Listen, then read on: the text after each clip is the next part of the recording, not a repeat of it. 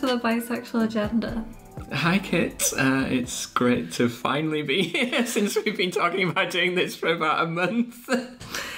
Yeah, you're just too busy because Capricorn life. So we're going to talk about gay films today, bisexual films, even though there's only like 5 on the whole planet. Yeah, I mean, most of the films that I've picked to talk about aren't particularly bisexual because I was really struggling to think of any bisexual films. Yeah, the ones on my list mainly just have a threesome. Yeah, I think there's a real problem with bi representation in film, in the sense that it's never explicit. It's always either it's not mentioned at all, it's just a character happens to have sex with or relationships with people of different genders, but they never explicitly say that that's bisexual. Like quite often it'll be like, oh, this character's been straight for 3 seasons and now suddenly they're gay. And it's like there's no in between, or there's no, bisexuality doesn't really exist in the world of film and TV that I can see. So yeah, it's super, super unusual to get actual explicit bi-representation in films, I think. Yeah, I read this article that was about bi-representation in TV, and it basically said what was missing was the character actually saying they're bi and just the word bisexual. Yeah, I definitely think that's true, because like so often you can watch a film that is, even a queer film that is ostensibly about lesbians or ostensibly about gay men, like some of those characters could be bi, but you would never know it. And the same with a lot of of kind of more mainstream stuff where it's just a bunch of straight people and then suddenly one character comes out as gay, but it's like they can't be bi. It's like having bi people in film and TV will just confuse straight people. Yeah, also because I think a lot of the times if the character is bisexual, everyone who finds out that they're bi will just be like, oh, that person's gay now, like within the show, like with what's her face on Orange is the New Black. Do you mean Piper? Yes, I was like, Tyler. Piper she says she's bisexual once and there's like 8 seasons and her whole family are like, what the fuck, you're lesbian? And like everyone in the prison is like, oh, you're lesbian or you're straight. And she keeps saying, oh, I'm not lesbian, but she never says that she's bi. Yeah, it's really weird. And I mean it is bi-erasure, and this is like typical bi-erasure. It's the sort of bi-erasure that exists in real life, where it's like you can't have both. You can't be attracted to more than one gender. It's like you have to choose, and it's shitty basically. Yeah. Also, I just think like you don't necessarily have to have them having a romantic relationship with like more than one gender for it to be bisexual, but that's the only ones that I've like got on my list, because then it's like they probably are bi then, even if they didn't say. But it's like it'd be good if it was a like gay seeming film but one of the characters was bi and said they were bi. Like they don't have to be like, here's a man I used to fuck. Yeah, it can just, I think there's ways of expressing that a character is bi without them having to fuck everyone in sight. Yeah. And yeah, it'd be super nice to just have a film where, there was a character in a long-term relationship with a person of whatever gender, but for them to explicitly be bi, but without them having to cheat on their partner, or without without them necessarily having to be polyamorous or anything like that. But like, let's just have them, let's have characters who are, proud and openly bi in our films and TV. And that is something we really, really don't have at the moment. It's super difficult to find them. Yeah. Yeah, also, if no one in their life made it an issue that they were bi. Because I feel like every time there's a bi character, their parents aren't okay with it, their partner isn't okay with it, they end up breaking up because they've cheated on their partner, and it's just like, does it have to be a big drama to be bi? I mean, even in kind of queer shows, like, you know, the L Word, the bi characters in that are not treated very well by the other characters in the show, and in fact by the writers. It's almost like, oh, bisexual people, I'm not sure they should be welcomed into our lesbian club because they're bi, and therefore they're somehow spoiling our kind of pure lesbian experience. And I think that's, that is a real problem, and that kind of prejudice against bi people, it does exist in queer communities, and because it exists in queer communities, it then gets represented in the films and TV that are made about queer communities. But that is not good. That just perpetuates these stereotypes of bi people as essentially being duplicitous and untrustworthy. I'm very trustworthy, and so are you. Yeah, you are very trustworthy. I wouldn't be on this podcast if I didn't think you were trustworthy. Do you have your list, or do you want me to do my list first? Well, maybe we could do one each, take it in turns. Okay, so, nice. I've got like loads, so... Okay, I've got 2. Okay, so I made you watch Whip It the other day. Yes, you did. I'm going to designate as a bisexual film, and I think no one can argue with that. I don't think anyone can. Like, it's just... There's this long history in cinema of queer-coded films with no explicitly queer characters in it. I think Whip It is a prime example of that, because every character in that is queer, yet none of them are explicitly queer. It is a super, super queer film. It's about roller derby for a start. Like, that is just like the epitome of queer sport. And yeah, like every character is queer. And then, they're not just like, I mean, I guess you can say that they're all kind of stereotypical, and that's, like, I don't want to say that in a negative way. Like, stereotypes are kind of essential to film because you need to get an impression of what a character is visually very quickly. But they're not all the same. They're, all those characters, I think I said this when we were watching it, is like, I could go out into our community here and I could pick people who are like those characters, and it's like, that is a really awesome representation of what a queer community can be. It's just a shame that it's not actually queer. Yeah, I feel like it is and it isn't. Essentially, when I watch it, I just imagine that Ellen Page and Alia Shawkat are together. Because if they, like, added one extra scene, it could very much be one of them is in love with the other, and that's why their friendship falls apart when Ellen Page starts dating that wetbag guy. Oh yeah, totally. You could just add in a couple of little scenes and it would make it queer. And also, I think the fact that, like, a lot of the cast are actually queer. Like, yeah, Ellen Page is queer. Stop making Ellen Page get with men. It's really not fun. Yeah, Ellen Page is lesbian. Alia Shawkat is bisexual, and Drew Barrymore, the director, is bisexual, which we've just confirmed. Yeah, we did a quick Google before we started this podcast, just to make sure. Any woman that I've ever had, like, a photograph of her on my wall, I'm like, she can't be straight, because why would I be drawn to her in this way? I don't know, I think it's totally possible to have Chris on straight with it. No. Yeah, so Whip It, we love it. Watch it if you like roller derby or good music. I like the soundtrack. Or just watch it if you like Ellen Page, basically. Yeah. If you like Ellen Page... Andrew Barrymore. You'll fucking love it. Black Swan was, like, the first gay-ish film I ever saw, I think. And it fucking terrified me. I had my eyes shut for, like, the entire movie, apart from the sex scene, and I was like, love it! Have you seen it? I have seen it. It didn't scare me. I kind of laughed. I didn't find it scary because I didn't find it realistic.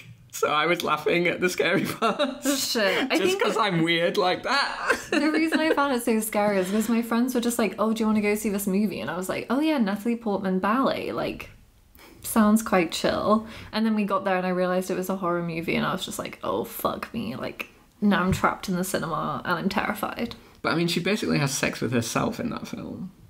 Because they're the same person. No, they're not. They are the same person. No, but she has sex with, Mila Kunis. Yeah. Yeah, but they're the same person. No, they're not. Yeah, they are. No, they're not. Yes, they are. Oh, shit. Okay, maybe I completely misunderstood that film. That's the way I took it. I wasn't... At the end there, it's revealed they're basically the same person, and she's playing both roles in the band. Okay. Maybe I just had my eyes closed for too much of the film. Okay, what's on your list?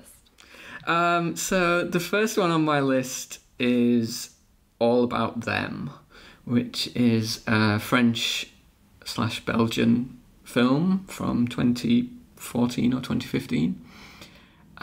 It is basically the classic French ménage à trois comedy, basically.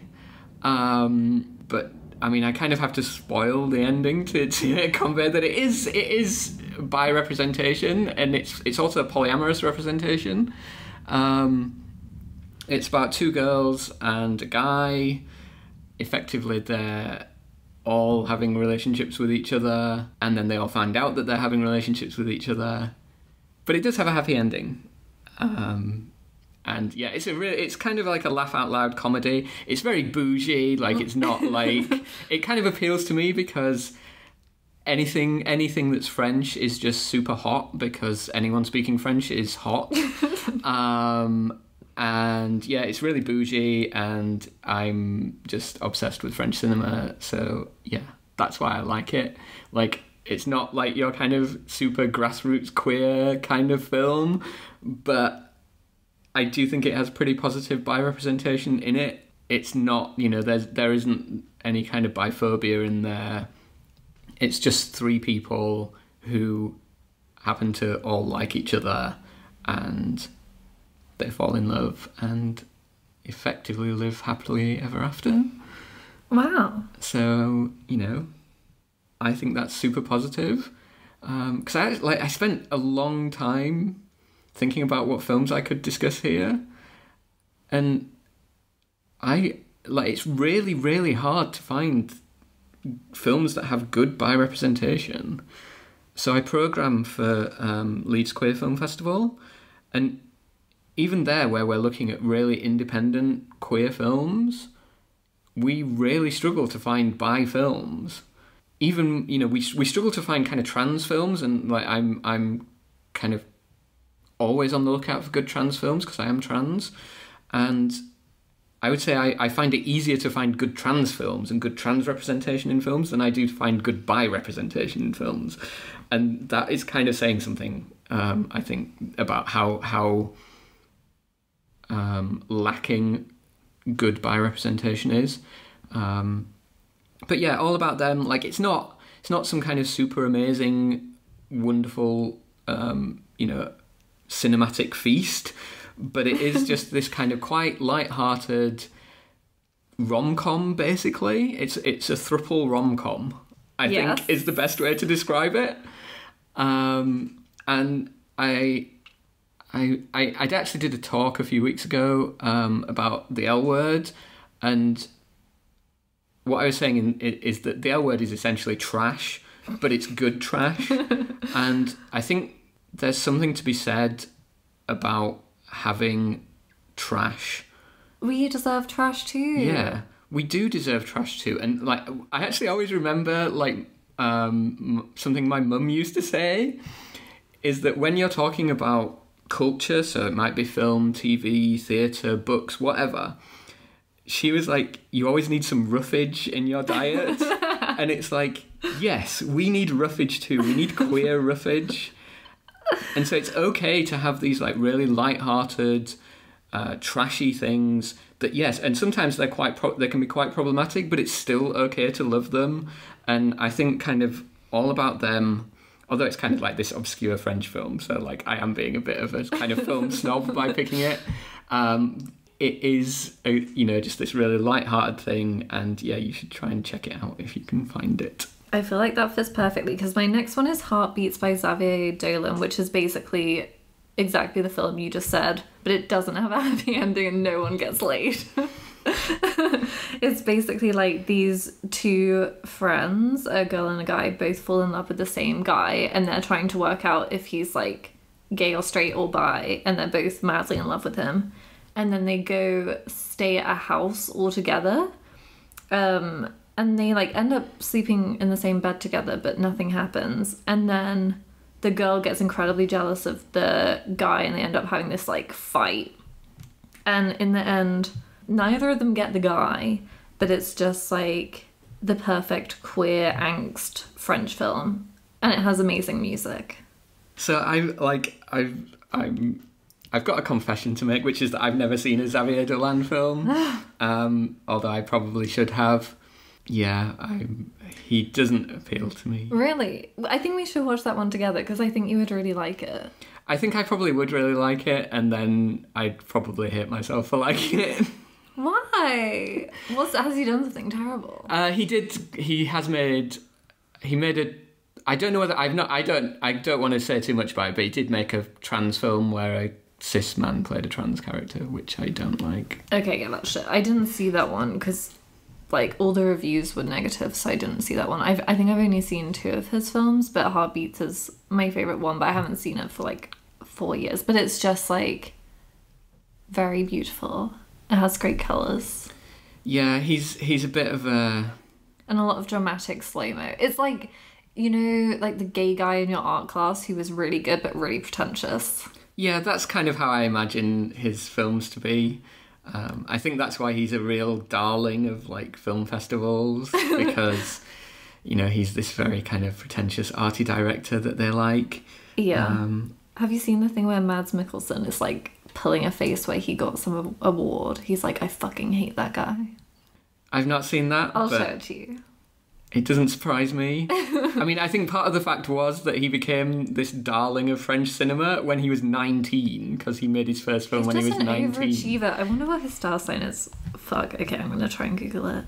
And then my next one is Kissing Jessica Stein, which is the bisexual rom-com that we all needed. It's like from the same era as like When Harry Met Sally and all those like really sexist rom-coms. But it's so wholesome. Like, it's my favourite film to watch when I'm sick. And it basically has this woman who's been single for a while, and she's putting, like, Lonely Hearts ads in the newspaper, and all the men are trash. And then she reads an ad where she's like, oh my god, this person would be perfect for me. But then she realises it's from a woman. And she's like, why not? I'll just go on a date. So they go on a date, and she, like, freaks out because she's like, I'm so sorry, I'm not a lesbian. But then they end up falling in love, and it's really sweet and just like classic rom-com. But then it's annoying because in the end, the girl she dates ends up in like a lesbian deathbed relationship where they don't fuck. And then the original woman gets back with her ex, who's just like a boring straight man who works at her newspaper with her. That's sad. Yeah, but if you just didn't watch the end, it would be fine. And it's still really sweet. Because I agree, like, I think we need trash. And we're, like, missing out. Like, there's only one gay film for every, like, 1,000 straight films. So we, like, need to catch up on all the trash. So I don't particularly mind if it kind of sucks. Yeah, I'm really keen on the idea of, like, a queer soap opera. Mm-hmm. Just because our lives are so dramatic anyway, like...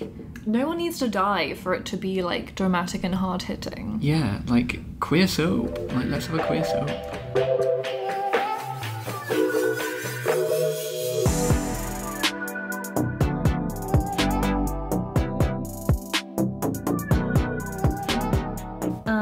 Appropriate Behaviour. Do you want to talk about why you hated The Bisexual? Because I really like her film, and we really both didn't like the TV show. So first of all, I've not seen Appropriate Behaviour, although I would really like to, so... I can, like, give you a synopsis. It's basically, she's bi, and she's just broken up with her lesbian ex-girlfriend, and they were together for a really long time, and she's not out to her family because of, like, cultural reasons, but she starts dating again, but it's basically just a breakup movie. Like, she bumps into her ex on this night out where they're both with other people, and it's just big bisexual angst. I mean, it sounds like the plot of the Bisexual. The thing is what she did with the Bisexual, but it makes so much sense because it's a film. Yeah. And it has a similar mood, but the funny bits are actually funny, and the sad bits aren't as sad. Whereas I feel like the Bisexual is like trying to be like emotional but also funny, but the funny bits aren't funny enough, and the sad bits are too sad. Yeah, I get it. And I felt like they had too many storylines happening that just too much happened every episode, and I feel like you didn't really get to know any of the characters, even her. Like, for the Bisexual, what I liked, the way I empathised with her character was as, you know, she's a queer character and she is surrounded by all these kind of arty hipster types in London, and as someone who spent a few years in London working in the film industry, that was my experience of being queer, where yes, there are other queer people in that environment, but it's not a queer community. And so I really liked the bits that I liked about the Bisexual was this, like, when you're a queer person but you're not in a queer community, or not an exclusively queer community or majority queer community. What I didn't like was all the straight characters. Like, why? I don't need straight characters in queer film and TV. Like, there are thousands of films and TV shows that I can go watch to get my fix of straight people.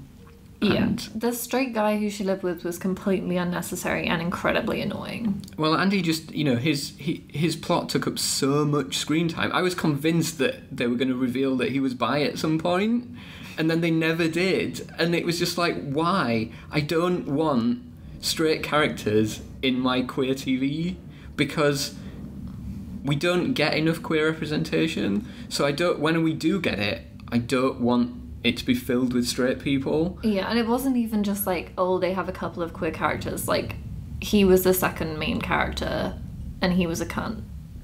Yeah, it's like, just don't do it. Don't put straight people... well, I'm not going to say don't put straight people in your queer films, but don't have them as main characters. Yeah, and also I don't... Like, if you're going to make a TV show called The Bisexual, a lot of straight people won't watch it. So you don't need to put a straight guy in it as a lead role to make it more relatable for them. No, like, you don't need straight people in your queer films. That is my literal rule. And it's, you know, so many of the films and TV shows that I can think of with queer representation, it's like there's one queer character and that's it. That's the queer representation. And that doesn't ring true to real life. Like, I do know that a lot of queer people can be quite isolated, and, you know, unless you can find a queer community in your local area. But queer people tend to always be on the lookout for other queer people. That's how we form relationships, not just sexual relationships, but friendships. And, you know, if you're a queer person, you are going to know other queer people more than likely. And so when you have these, you know, particularly shows that are set in big cities like London or New York, how is it possibly realistic that there's a queer character who just hangs around with straight people? That is not realistic they hate at themselves. all. Yeah, maybe, like, that one queer character has a whole secret other life with all their queer friends, and whenever they're hanging out with the straight people, they're like, oh, not again. So my other film, this is one that we showed at Leeds Queer Film Festival. Yay! It's not explicitly bi, as I remember, but it is super, super queer and super, super amazing. It'll probably... I wanted to recommend it because it's probably actually really hard for anyone to find. But if you can find it, I think it's really amazing, and I always like to promote genuinely independent queer films. So it's called Whisper of the Jaguar. And it is a Brazilian/Colombian/German production. I think it was made a couple of years ago, so 2017, 2018. And essentially it is made by two queer people, one cis woman and one, I believe she's a trans woman, but her gender is in the film is very ambiguous. She plays a kind of gender fluid character, and they co-directed and they both co-star in the film, and it is basically this incredible kind of journey up the Amazon River. Explores kind of contemporary Brazilian politics, environmental politics, colonialism, post-colonialism. Like, oh, it looks super cinematic and it's super queer, and it's got these like amazing kind of queer performance art sequences in it, and it's got this great soundtrack and it looks amazing. And yeah, if you can find it, please watch it. It is. These are the sorts of films that I like to recommend because they don't get big releases. You probably do have to find them at festivals. You might be able to find it online. I don't know. And these films deserve to be seen by much, much wider audiences. And I think there's something about film has become much more accessible over the last 10 years because of the development of digital cameras that, people... although it's not super cheap, it's no longer super expensive either to make a film and make a film that looks really, really good. And I think that, these are the sorts of films that benefit from that, and they really, really deserve to be seen because this is the sort of representation we don't get. And particularly, you're talking about queer people of colour here, trans people of colour. They don't get that representation in mainstream film and TV, and that is kind of why I wanted to recommend it. Beautiful.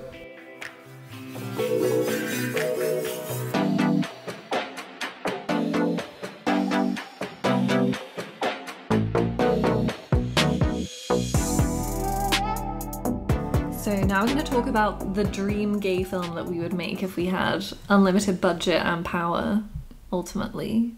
I mean, I'm working towards getting unlimited budget and power. That's my goal in life. It's my queer goal is to become like the queer Hollywood producer that I dream about, basically. Yes. Are you going first? I can go first on this one. Do it, then I'll know if I need to make mine better. So I haven't really come up with a plot. It's more a kind of based on what I think is missing from a lot of the queer films that I see and a lot of the queer representation in mainstream films that I see. And it is basically, if I wanted to make a bi film or a queer film, it would be filled with queer people. It would be set in a queer community. There would be no straight people in it. It would be queer people hanging out with queer people. So every character would be queer. There would be bi people. There would be trans people. That's the representation that I want to see. Mm-hmm. So yeah, I haven't picked a plot because whatever happens. There's so many stories that can be told from within our communities because we are super, super diverse. We have so many different interests and so many wonderful lives to tell. Like I know hundreds of queer people in my local community, and I consider myself to be super fortunate that I do.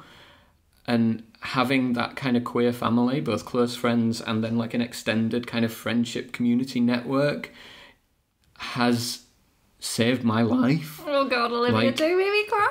It is super, super important, and so that is what I would want to make a film about. Because that is my life, and that is for me the ideal queer experience. Mm-hmm. Tell me the cast. So my cast, I have 1, 2, 3, 4, 5. I have 5 people, and then I have a cinematographer as well. Wow. Okay. So my cast is how shall I start? Who shall I start with? I'm going to go with Jean Seberg, who starred in Breathless back in the 1960s, just because she looks super queer. I mean, I don't know whether she was queer. Is she alive? Or are you meaning like back in time? Back in time, she sadly committed suicide. Oh fuck. I think she committed suicide sometime in the 1970s. Okay, so this is just a fantasy. This is very much a fantasy casting. Mine's a real life casting. I'm obsessed with 1960s French cinema, so that is why Jean Seberg gorgeous. is in my film. She could do Baby Butch or High Femme, like anything. She's my super Baby Butch character. I want her in my film in a New York Herald Tribune t-shirt, just because she looks super queer in it. She's gorgeous. Yeah, she's perfect. So my second cast member is also from 1960s French cinema, probably more of a femme character. She is Anna Karina, beautiful French-Danish actress. Starred in loads and loads of films in the 60s, and I believe she's still alive. Do you think we could just cut both those films together and make it lesbian? Oh, sure, yeah, no problem. I feel like we could do that. Yeah, definitely. I don't have a problem with that. Like, I don't think they ever starred together, but they probably should have done. So my next actress is another French actress. Like you might be able to tell where my interests lie by this point. Olivia has a French fetish. Oh, also watch Call My Agent. So this actress does have a Call My Agent link. So she's been in a couple of episodes of Call My. It is the redhead Audrey Fleurot. I'm obsessed with Audrey Fleurot. I originally saw her in a French series called Spiral, which is a cop show where she plays a lawyer who defends like dodgy criminals, basically. She's so hot. She also has been a guest actress in a show called Call My Agent, which is on Netflix, which is a comedy set in an agency, an actor's agency, which has some queer characters in it. So it's probably something you should definitely check out. It's really funny, and you know, particularly if you're interested in film, it's a really good send-up of the film industry. And it's filled with hot French actors and actresses. So, you know, that is right up my street, as you probably figured out right now. So yes, she would be my third cast member. Now we can move away from the French actresses. I don't think anyone has a problem with that. I think you could make it French. There's so many like bougie gays who love French cinema. Yeah, I mean, it could be French. I mean, my next two characters are American, but you know, it could be French. It could be French-American. I don't mind. So my next actress is India Moore, a trans actress. They star in Pose. I mean, if you're not watching Pose, you should be. Otherwise, we're not going to get on. We haven't even fucking finished the series. Well, we are watching it though. Yeah. We're in the process. We're not up to date with Pose, but we are watching it. It is the best trans representation on TV ever. Genuinely amazing show filled with trans characters, queer characters, amazing trans people of colour, costuming, trans writers, queer writers, great music. Like, seriously, if you're not watching it, you just can't be my friend, okay? My final cast member, I've gone for a non-actor, but I figure it's okay to just Is it a celebrity cameo? It's a celebrity cameo. Yeah, every film needs one. They are a TV personality, so I figured that I think this person would be a really good actor. So my final cast member is Jonathan Van Ness from Queer Eye. Yes. Mainly just because for all us tall girls out there, he is a super style icon. I'm obsessed with the yellow coat that he wore for about 2 seconds in one of the Queer Eye episodes in the latest season. Episode 2, season 4. If anyone can find the yellow coat, tell us. We've like searched on Reddit. People are trying to find it. No one knows. It's like calf length, boxy, yellow wool coat with a single button. I mean, honestly, I think that, you know, that yellow coat, it's like I medically need it as part of my transition. It should be available on the NHS. It is gorgeous, and pretty much anything Jonathan wears is gorgeous, and I just want to go and raid his closet. So that's why I want him to star in my film, so that he can be occupied while I go and raid his closet. Yes. That's completely legitimate. And what kind of role is he going to be starring in? Like, what's his character? Or is he just being himself? He can just basically be himself. Like, I feel like he's one of the... He would be... You know, he would be one of those actors where he, you know, every film he actually just needs to play himself. And he would just give an amazing performance every time. Yes, Jonathan Van Ness would be in my film. And my final one, I picked a cinematographer because why not? I'm a filmmaker as well, so I thought I'd pick a crew member. So my cinematographer is primarily a stills photographer, but I figure she could also turn her hand to cinematography. So it's Cindy Sherman, because like I was screaming about Cindy Sherman on my Instagram today. She's the queerest straight photographer that I know. Like, do we have confirmation that she's straight? Because I really... she can't be. She's queer in essence, even if she's not in practice. All her work is queer. Like, her work is basically drag. And it's drag, and also, like, she started doing it when she was really young. She hated being, like, seen, which is the queer experience. Yeah. She hated being visible as a woman, so she decided that she would dress up into a different character every day. Like, before, so I was obsessed with Cindy Sherman when I was a student, and I wasn't out as trans at this point, and I just loved this idea that, like, she, in her self-portrait, she never wanted to be seen as herself, because... And I think she's spoken about feeling uncomfortable as herself. Mm-hmm. And that was just super resonant for me. So, like, I actually did a whole photography project which basically ripped her off. So I did a whole load of self-portraits that were essentially rip-offs of Cindy Sherman for a university project. I did exactly the same thing, but in sixth form. Everyone's done it. Yeah, like I think... the black and white film stills of her in the, like, slip. That is my artistic goal. You know, I think imitation is the highest form of flattery, and yeah, I imitated Cindy Sherman. Her whole thing is about imitation, so I don't think she would ever be annoyed that all the queer babies are copying her. Yeah, like, definitely. You know, it's not like I went on to sell my photographs for millions of pounds, so I don't think it really matters. I think that's a great idea. I feel like she'd be up for it.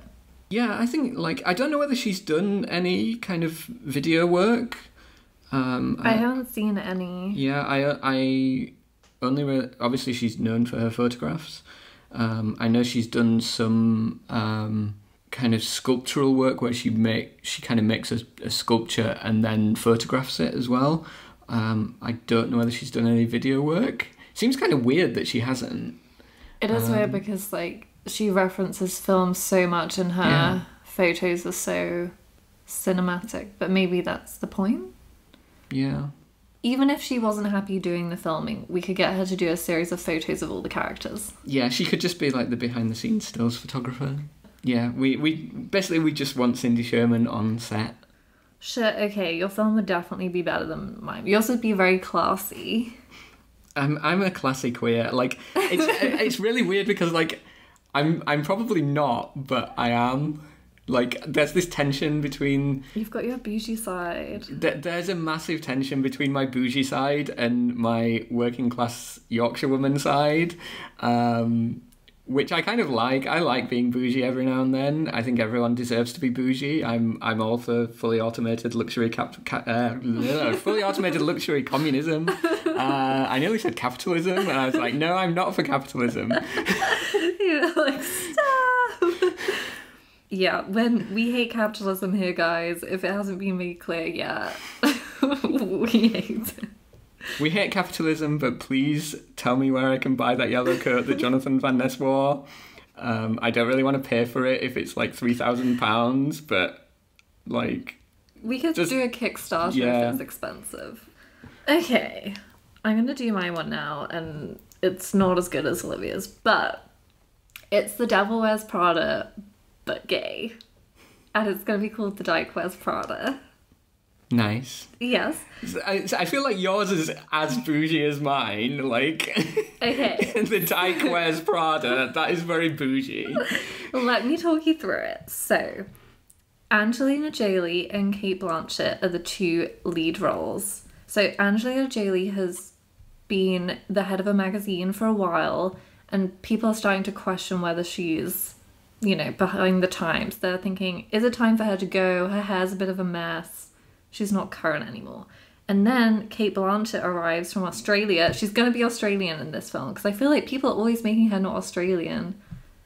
And I want her to be Australian for once. So she starts up a new magazine, and they become business rivals, who then fall in love and become an iconic power couple. Wow. Yeah, and so I've got everyone else as well. So I've got, this is where Whippet becomes part of the film. So Alia Shawkat is Kate's new intern, and she's really bad at her job. But her girlfriend Ellen Page, who is a chef, is really supportive, and she actually cooks her good meals, not just like a toasty like the boyfriend in Devil Wears Prada. And basically the rivalry between Kate and Angelina is that they're both competing to get Lupita Nyong'o on the cover of the magazine for the September issue. Wow. Maybe one of them could seduce her. I feel like that could be part of it as well. I feel like your film is just going to be like dyke drama. It's dyke drama, but ultimately wholesome. Nice. Like, they're in love. Maybe like they don't get together at the end, they get together halfway through, you know? And then it just becomes like power bitches. And I'm going to have Amanda, is it Stanberg? She's going to be the Emily Blunt character. So she's like the bitchy intern who helps her become good at her job. Nice. Yeah. And Stanley Tucci's going to be in it still. He's of course. He's my one man. Stanley Tucci's amazing. Yes, and I thought like... Is Stanley Tucci queer? He fucking must be, right? I would like him to be queer. I think he's gay. Unless my whole life is just a lie. The third result is wife. Shit. We all know all Hollywood actors and actresses are actually queer, but they just have these straight relationships just as a pretense and a cover. Okay, fuck. It doesn't seem like he is, but shit. Okay, well, I'm still casting him. Yeah, it's fine. Maybe he's closeted. That's completely... Once he's been in this film, he can be queer. He'll realise. Yeah. It's okay for him to come out as queer at any age. Yeah, exactly. And it would just be great press for my film as well, as he dramatically came out as bisexual just before the release. Definitely. Yeah. And it's going to be amazing. And Rihanna's going to be in it as well somehow. She could be a makeup artist for the magazines when they become the power couple. And she can, like, sing the theme tune. Yeah. Yeah, I was going to pick Robin to, like, do a theme for mine. But she's not French. I feel like you need a gay French theme tune. Nah. I mean, I'm sure Robin could, like, sing in French. Yeah. She's, like, very powerful. I feel like she could do anything.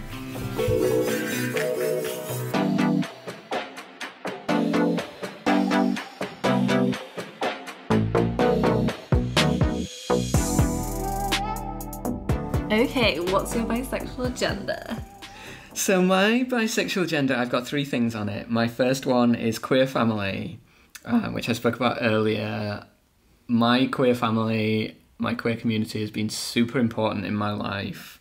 Queer families can be filled with drama and you know, that can be super bad, but also, you know, all families are filled with drama, and ultimately families are things that you rely on and you forgive each other. And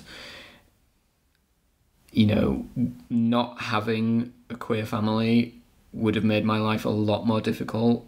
Coming out as trans, I needed to be in an environment where there were other trans people from a variety of different backgrounds and a variety of different, you know, genders and gender expressions. Because I feel like that if you don't have that, you just have this very stereotypical image of what it is to be queer, what it is to be trans, and being in a genuine like queer community, it gives you so many more options to be who you are, and to see that, and ultimately you end up all lifting each other up.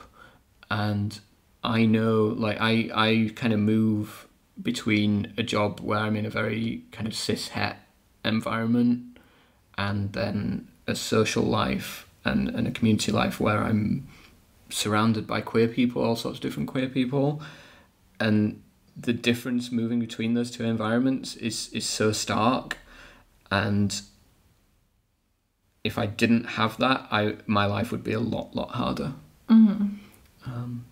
Yeah, it's a super positive experience to have a big queer family around you, or a queer community around you. And you know, if you're a queer person that doesn't have that, try and find it. Do whatever you can to try and find it. And it doesn't have to be in real life, because for ages I had like a queer community online and not in real life.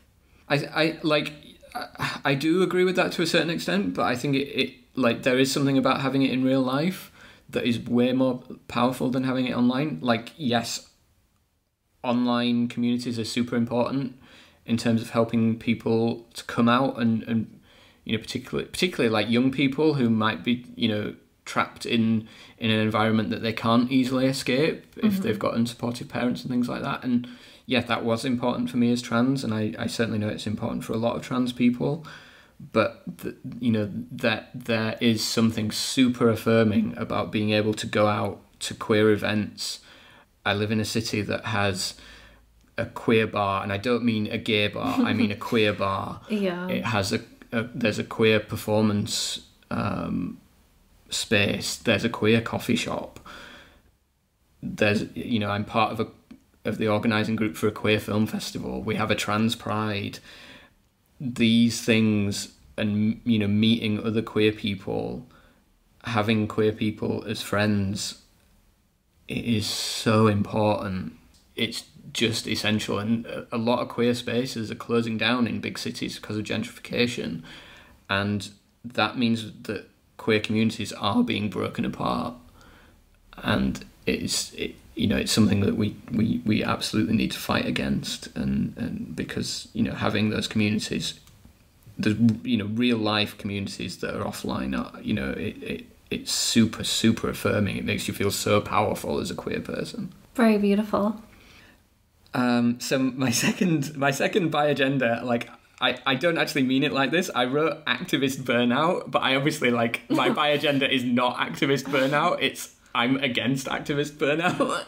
I guess, like, having been an activist, in particularly for trans people in the local community, activist burnout is huge. It's something that I've experienced. Pretty much every trans person I know who's been involved in activism has burnt out, and it happens really quickly. It's like there's a cycle that goes round. I think we just need to be a lot better at supporting the people in our communities who are doing this work.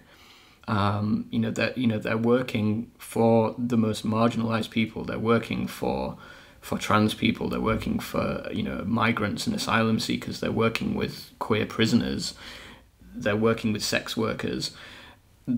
They're usually doing it for no money, or very little money, because there's, at least in the UK, there is very, very little money available to do this work. It's just not valued monetarily by society, for various horrible reasons. And so I think it's super important to support the activists in your community. Yeah. With money and with love. With money and with love, yeah. Like, support them with money. And, you know, I think, having been an activist, like, it's super easy to think, like, when you do get money, because you have so many priorities to spend it on, it's gone. It goes straight away. And the activists that I've worked with have all been so committed that they would never think to spend it on themselves. But I do think there is something to be said about, like, treat your local activists to a meal out somewhere. Go take them for pizza. You know, give them that support beyond. Don't just help them to do their work and then end up having them burn out. Like, actually just look after them. That's actually what they need. And my third bi agenda is sex positive trans women. And I was speaking with a friend about this a couple of weeks ago, and what we kind of realised is that over the last kind of maybe 5-6 years, obviously there's been an explosion in kind of trans visibility and trans representation, but one of the things we found super good about it was that trans women specifically, and femmes as well, are being sex positive. It's okay for a trans woman to be a sexual being within her own right. And obviously, trans women are super demonized for wanting sex. We're seen as a threat, we're seen as dangerous, or we're just objectified and fetishized. But I think there is now a huge amount of trans women who are saying, no, I like sex. It should be okay for a trans woman to like sex. And I think that, this has been a problem within queer communities where, trans women have been excluded from queer communities and then, are not seen as effectively, desirable partners. And I think that is changing, and that is changing because trans women are kind of standing up and saying, actually, yeah, we're sexual beings and we're allowed to enjoy sex, and we're allowed to enjoy sex in different ways to people of other genders. And that is it is a super transformative experience that kind of conversation that's been going on in trans and queer communities over the last few years. And it's a long process because, unfortunately, fighting for trans rights is a long process and has been a long process and is absolutely nowhere near complete. But those conversations are happening. People like Juno Roche and Kate Bornstein and people like that. It is super valuable as a trans woman to know that those experiences are allowed to be talked about, and that we're allowed to be sexual and we're allowed to have fun with sex, because that is what everyone should have. Agreed. Yay! Everyone should get laid and have fun doing it. Yeah, everyone should get laid. I say this as if they want to. Yes, obviously, everyone should get laid if they want to. I say this as the most hopelessly single bi-trans woman in existence. But yes, everyone should get laid. Don't worry, we're going to do a whole other episode where I just set you up. Yeah, there's going to be a whole other episode of this podcast where we talk about my hopelessly single life. But yes, that's for another time. Yes, also, if you've listened to this podcast and you want to date Olivia, hit her up. Respectfully. And don't be an asshole. And you need to understand that she's very busy.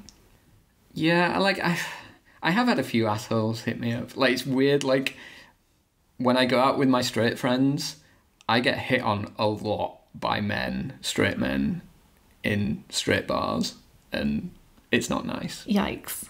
Yeah. Yeah. There's only one straight man that you want. Yeah, there's one straight man that I want, but we'll save that for another time. Okay. Thanks so much for coming. Thank you. It's been wonderful. Love you forever. Love you too. Bye.